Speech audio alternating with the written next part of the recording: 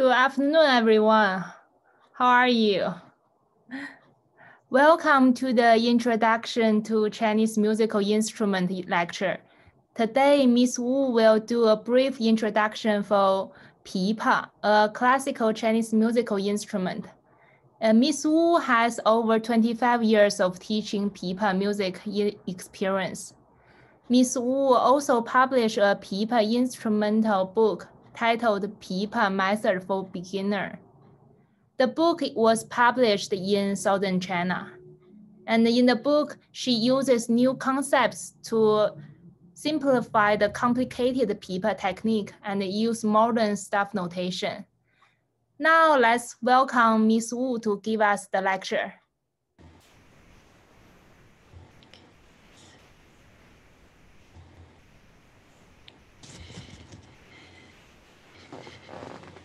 Good afternoon, everybody. My name is Baorong. I'm happy to be here today. I would like to say thank you for your interest in Pipa music. This is a Pipa. Pipa has 2,000 years of history and much love by people in China.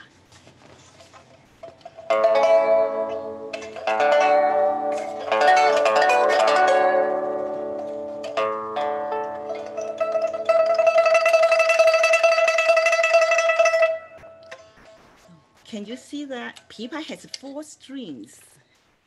Before we play this instrument, we have to put on the artificial nails on our right hand fingers.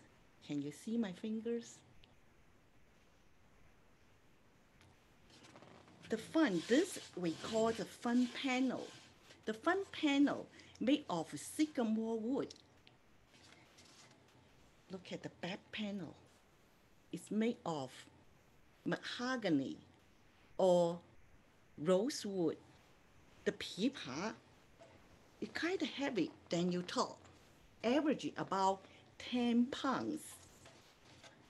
10 pounds. I started to learn this instrument at the age of 11. I can say that the instrument has accompanied me through decades of my life. Before I talk more about the instrument, I will play 2 pieces of Pipa music for you first. Actually, it's a video which I recorded 2 days ago. The name of the first piece called Spring River on Moonless Night. This is one of the most famous traditional Chinese music piece. The music depicts in the evening of spring, people boating, singing, enjoying the music on the ferry boat under the beautiful moonless night. Let me share the screen and please enjoy the music. Just a second. I need to sharing. Oh yeah, what's over there? Okay, please enjoy the music. Thank you.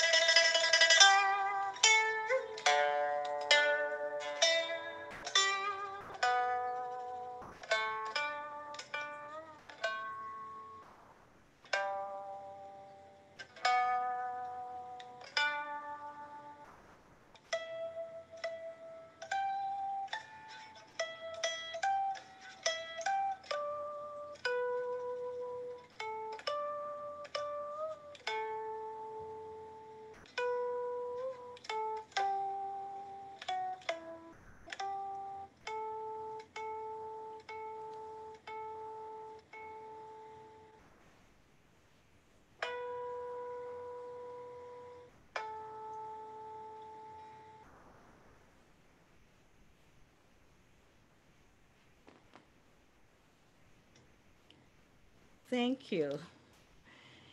The second piece called Desert Sunset. The music depicts the beautiful orange-red sunset, and the desert plants in the sun have a strong vitality. Please enjoy the music.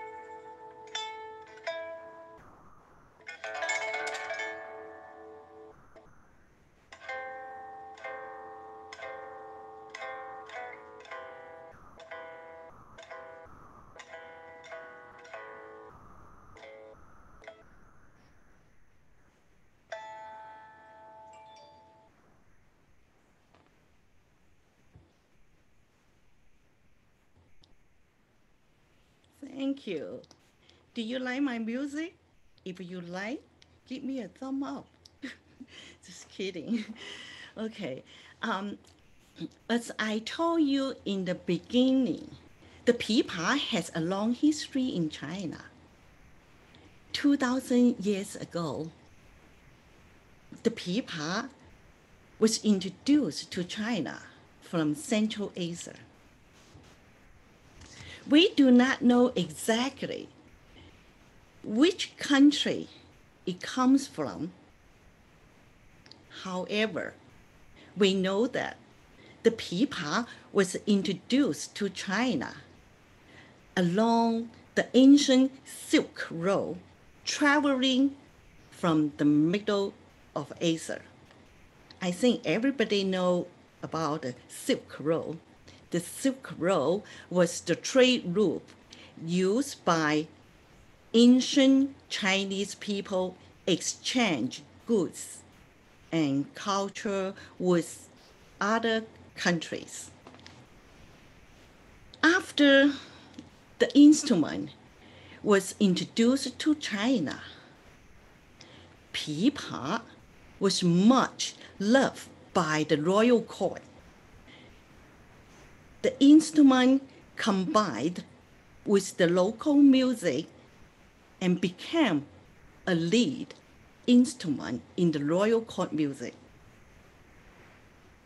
From there, it developed and grew in China. Let me show you some Chinese ancient pictures. It can help us understand better how the instrument developed in ancient. Let me share the screen first. Okay. I need to move a little bit this side.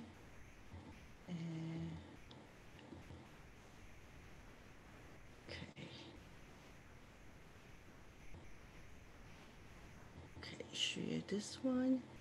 That is the ancient Pipa. Okay. Please look at these pictures. These are stone statues. They were unearthed from China. The artifice depicts a royal court music band from the Sui dynasty. The Sui dynasty is about 1,500 years from today. Please look at this. The two instruments in front are pipas.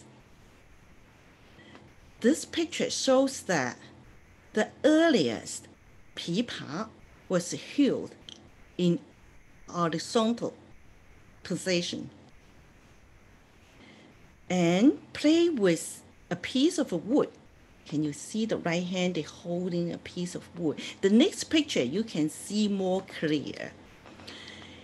We can see that the pipa was the lead instruments in the music group right here. So, is you ready to see the next picture? Let's see. Okay, this painting was from the early Tang Dynasty. After the Sui Dynasty, it was the Tang Dynasty. We can see that there were 3 pipa in front. This is the king. This is a queen. These 2 people serving some kind of food or some drink for the king and queen. We still see that the instruments, playing posture and playing method was similar to the Sui Dynasty, holding in a horizontal position and play with a piece of wood. You can see the very clear right here. The right hand holding a piece of wood. So maybe this is, I don't know what event. Okay, so are you ready to see the next pictures? Okay. Okay. This picture looks different. What different? There were more musicians in the band, right? This is a guqin. Pipa still in front. Kong Hou, Sheng, and the guanzi. This is called dizi. This one holding is kind of like a percussion. She was playing a drum. Yeah, it's a more different kind of instrument played together. Right. In this picture, all the instruments except pipa, they originated in China. all this Guqin, all this originated China, except for Pipa. Okay, so this one we see that the music band much twice bigger than Sui Dynasty. So the next picture, I'm going to show you. This picture has more improvement.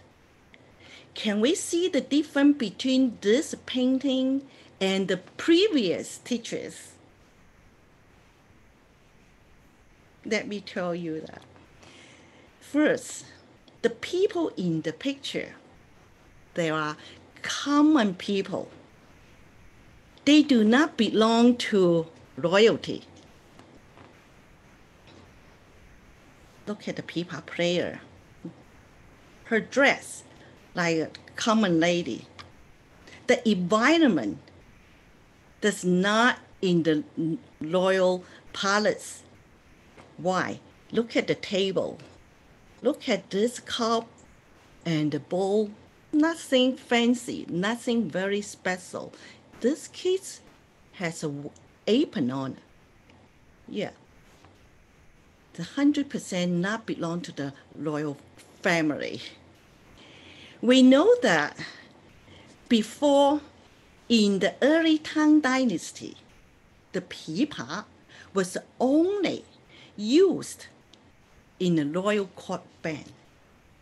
But this picture shows that pipa spread into a folk musical instrument. This is a very important development. Second, look at her. People began holding pipa near upright position. This tool developed is really, really amazing in 1,300 years ago. Okay, so let me show you next pictures. This is the Tang Dynasty mural from Dunhuang Cave in China. This mural tells us that in the middle of the Tang Dynasty, people gradually use fingers to play the instrument instead of the piece of wood. Look at her. You cannot find a piece of wood holding in the right hand. She used the fingers to pluck the string. That is a very big development. Show you this. This picture is the same. This picture is the same too. See, you can see it but more. The hand, the finger is touching the strings. So let me make like a summary. From above all these ancient pictures, we can say that pipa had a great development in the Tang Dynasty. Pipa from a royal court musical instrument that became a popular folk musical instrument.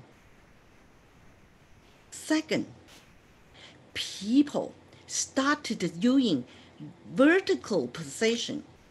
The vertical position gives the left hand more freedom and allows for faster playing. That's a great development. Third, graduated use fingers to play the instrument instead of a piece of wood.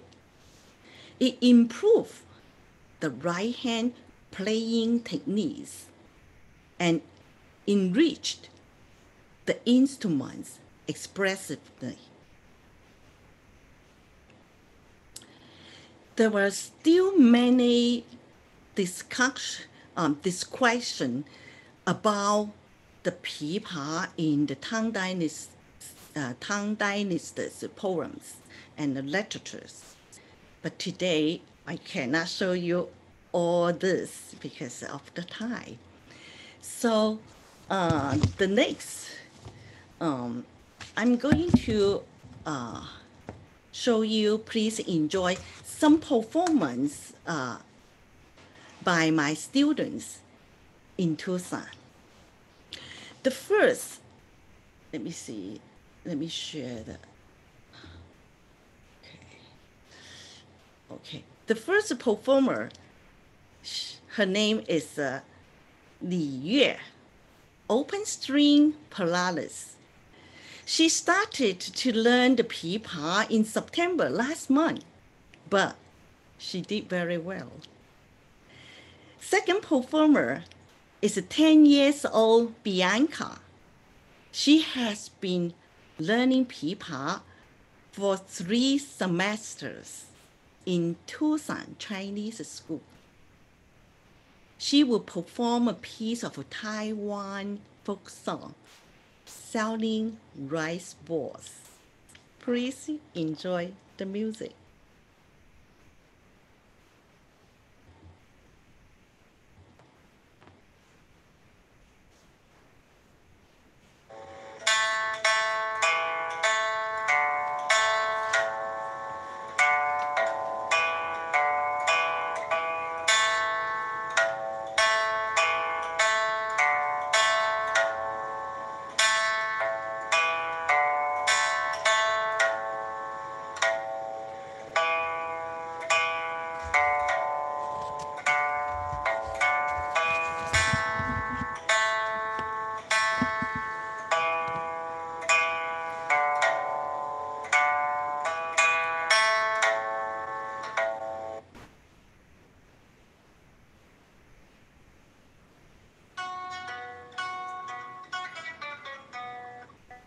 These seminars program, presenting Bono and back, a lecture.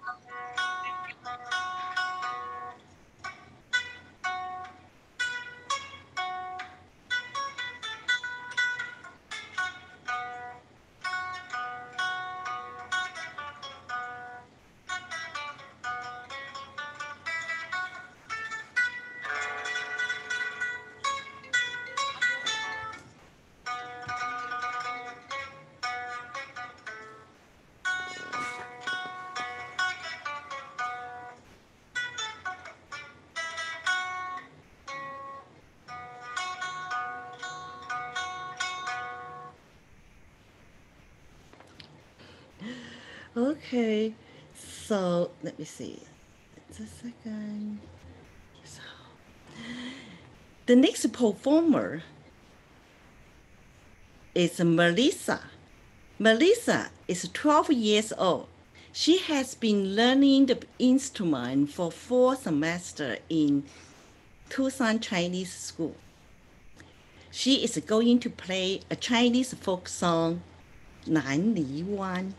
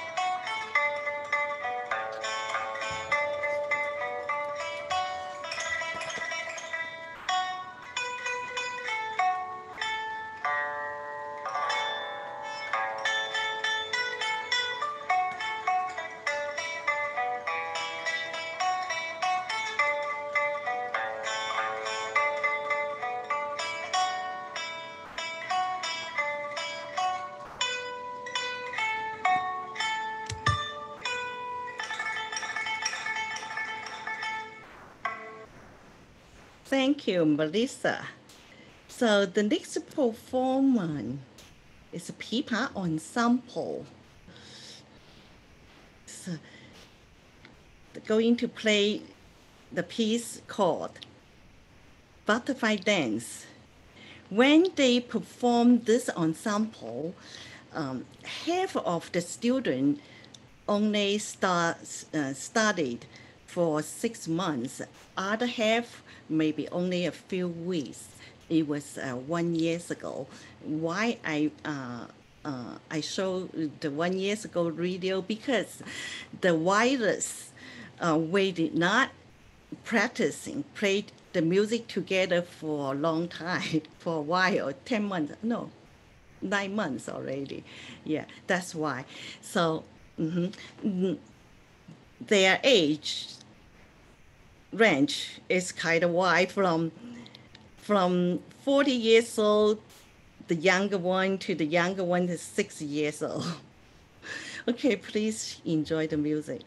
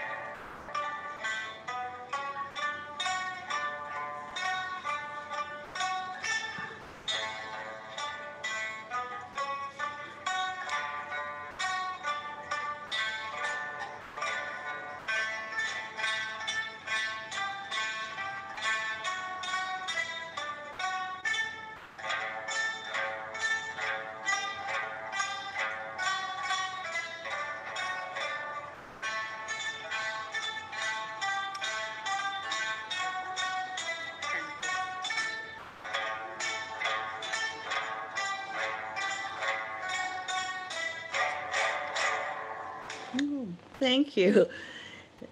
Okay, let me see. Let me share the next one. The next one is they performed at Zoom on January this year, 4th season.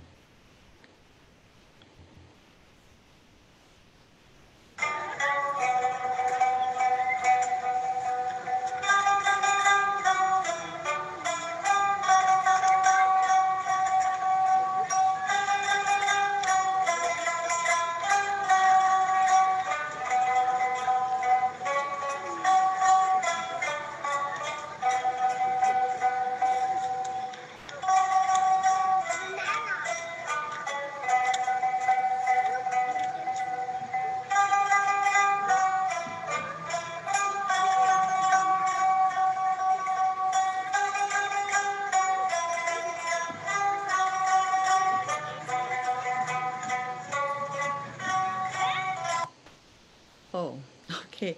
So thank you. Thank you for your patience. Okay, let me see. Okay, look at this.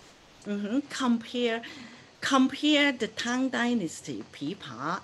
The modern Pipa has wider music range. Look at this is from the ancient Pipa. They only have a couple notes. The Pipa right here is more than a lot. So all this is the notes.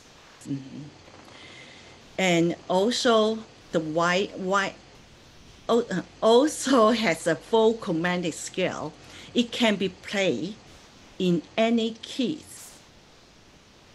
It has much better the production and much better sound quality because the material is different. The good material can make the better sound quality. So the next piece I'm going to show you, let me see, the last Pipa ensemble adapt from Russian composer. His name is, let me sing, Ryatsky Kosko, I think so. from his Fighting of the Bumblebee, performed by Singapore National Conservatory of Music. They are professional music school students. Please enjoy the music.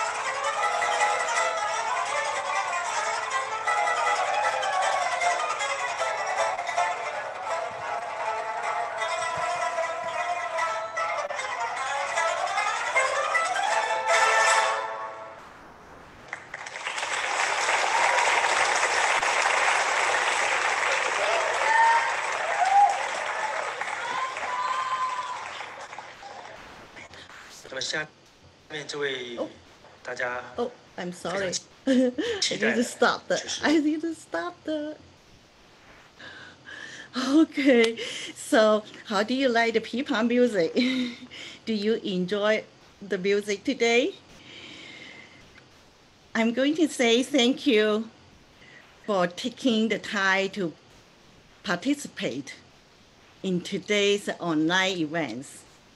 Thank you again, and have a great weekend. If you have any question, and you can email to me or email to the center. Thank you. Thank you, everyone. Happy Halloween. Here are the website you can register, and here are the email you can send it to. Okay. Happy Halloween. Bye. Thank you, Miss Wu. Thank you. Bye-bye, everybody. Bye.